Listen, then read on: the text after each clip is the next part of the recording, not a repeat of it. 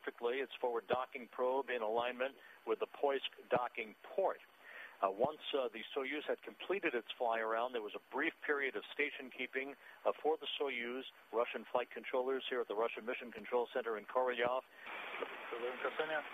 Standing by for contact.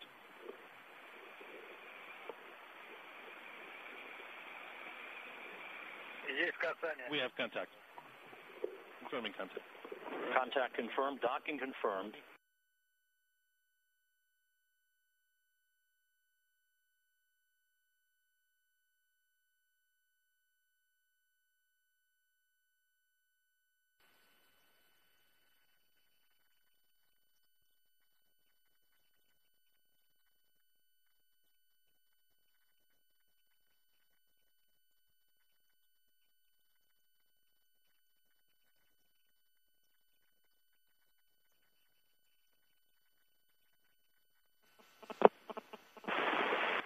First in, the Soyuz commander, Alexander Skvortsov, returning to the International Space Station 4 years after he was a crew member of Expedition 23 and 24.